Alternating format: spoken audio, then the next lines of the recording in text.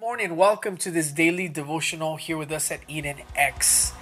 I feel something so strong in my spirit and I need to share it with you. The word of God in Isaiah chapter 53 verse 4 and 5 says, "Surely he took up our pain, he bore our suffering, yet we considered him punished by God, stricken by him and afflicted, but he was pierced for our transgressions, he was crushed for our iniquities. The punishment that brought us peace was on him, and by his wounds we are healed." This is the power of the cross.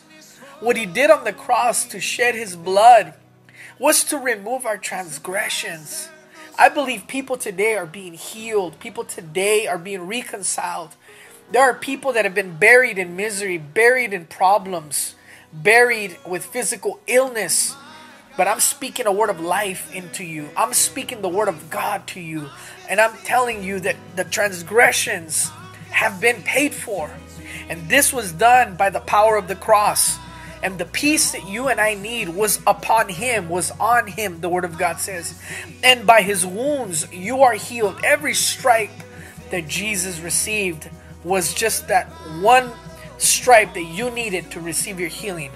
So grab it today. Lift your faith. Don't stay there. Don't stay in misery.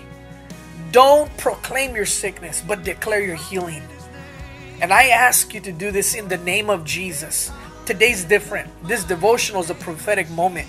It's a divine moment, and somebody has to grab it because it's for you. It's for me. So do me a favor and believe God for what he has done at the cross. Believe that his blood still has power. And when he heals you, go testify. Tell somebody about the greatness of your Lord and Savior, Jesus Christ. In Jesus' name. Come on.